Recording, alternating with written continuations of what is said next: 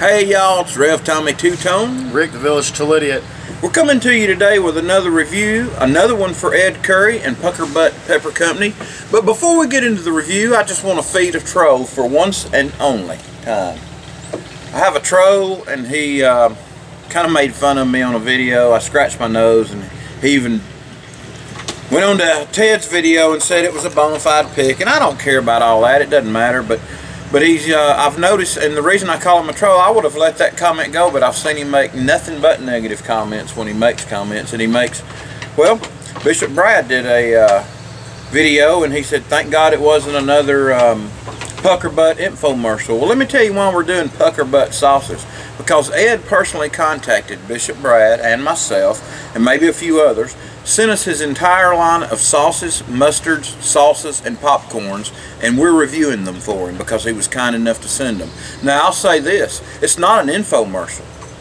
I'm not going to tell you to go get somebody's sauce if I don't like it. You can go back and check my old videos. There's videos where, a couple where we actually threw one in the garbage, I mean. Yep. So it's not just because you know, he sent me free sauce doesn't mean I'm automatically going to like it. But let me tell you why I have liked his sauces. He uses fresh ingredients, he uses organic ingredients, he knows how to mix them and blend them properly, and it makes a great sauce. Yes, it does. So, and that's it, troll. That's all I'm doing for you. I noticed that he's trolled Ted, me, and Bishop Brad. I guess, Frank, you're probably next. You better watch out for him. But that's okay, because guess what? If you got a troll, it means you've finally got there, right? I guess. I mean, I don't know. There's just people that are negative, and it's sad, especially with all the really sad things going in our world today, and things that happened yesterday in Boston. And we got to worry about some idiot making comments on our negative comments on our videos. We don't have to worry about it. We're above that, and we're beyond it. And I don't even mean idiot. I'm sorry. I didn't mean to call him an idiot. But you know what? It's in the past, and we're moving on and moving forward. So, yeah, we're gonna forgive him too, because I don't know where he's coming from. I don't know what his deal is. I did block him. He probably not even gonna see this, but that's okay if he does. But let's get back to the review. Nobody wants to see this. What are we doing today, my friend? What are we doing today? We are doing from Puckerbutt, Ben's Smoking Hot Rasbooty. Rasbooty.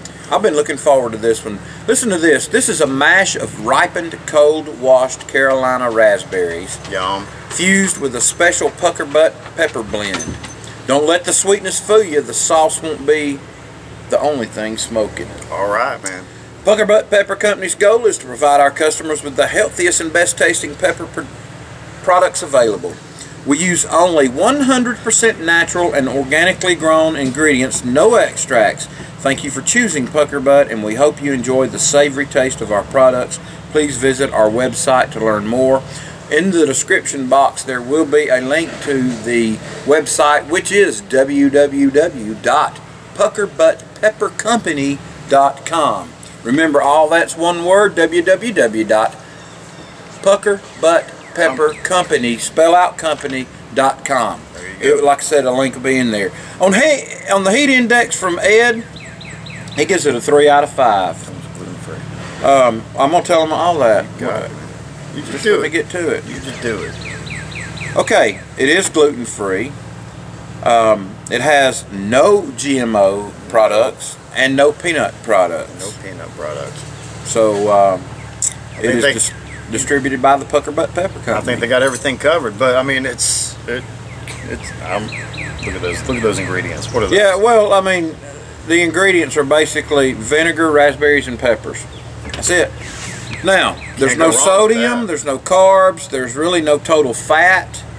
It says the serving size is a quarter ounce. Quarter ounce, there's 20. That means 20 per bottle because it's a 5-ounce bottle. I mean, I've said all I'm going to say about it until we actually crack it open. I'm not using a knife. Last time I did that, it was disastrous with one of Ed's sauces. Besides that, it's easy to piece. He's got it. Yeah, he's got it perforated. So all right, it says shake well and refrigerate after opening. So we'll do all that too. Get it good and shaking well. Yeah, that looks good, man. Let me show you the label real quick before we get a whiff of it. Yes. This is a South Carolina style sauce, which means it is going to be vinegary. And let me tell you, the South Carolinians and some North Carolinians, they love their sauces thin and vinegary. I spent quite a little bit of time in South Carolina as a United States Marine. Yes, sir. And as a recruit. Yes, sir. Parris Island. And I spent quite a bit of time at Camp Lejeune, North Carolina. Fell in love with the way they do their barbecue sauces and barbecues up there. It's not the thick, sweet molasses, you know, thick. Right. It's more of a vinegary, mustardy stuff. But here we go. Okay, first of all, Take that reducer. take the reducer off. I see chunks of raspberry in there, maybe some chunks of peppers. I smell the vinegar. I smell some peppers. Vinegar strong.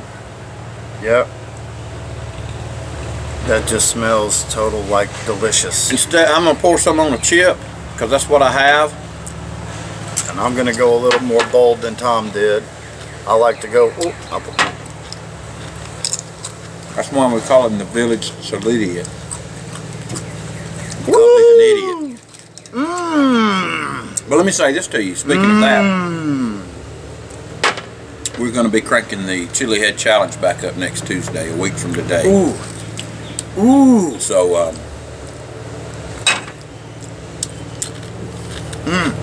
I'll wipe that off later. I'm not going. Woo. Woo. It's got a kick. with the raspberry, I believe it gives it a pepper jelly flavor. Now, it's got a good even mouth burn. I feel it on my tongue, a little bit on the throat. Hold on a minute. Okay, I want some more too. That stuff's good. You can have a little more, but this ain't your sauce here, this is my sauce. I know. I'm just letting you use it out of the kindness of my heart. Uh-huh. What do you bring to the table besides being an idiot? That's what I thought. Now, let's move on. What do you think about the sauce, seriously? Oh, now he wants to know what I bring to the table. Okay. Well, that's what I mean. What do you bring to the table? Come on. When you start eating, I'll tell you. What I think about this sauce, I like the fact that it tastes fresh. It gets the vinegar and the pepper gives you an initial bite when you taste it, but it's not so hot that it's painful. It just gives it a little tingling feeling. But I love the taste of the raspberry, and I'm with you. It's kind of like, not really like a jelly, but kind of like, well, like a mashed preserve. You know, like if you just took them and just smashed them all down, like the mash says. I like this. I really do. Let me tell you what I would do with it. Biscuits, sausage, chicken, salad dressing. Oh, that'd be awesome too. Yeah. On any kind of salad with some meat strips on it, like chicken strips or pork strips or steak strips, that'd be good. You know, that'd pair well with beef. A lot of hot sauces don't pair exactly well with beef. A lot do. But that raspberry taste, the sweetness with the vinegar and the peppers, that would pair it very well with beef.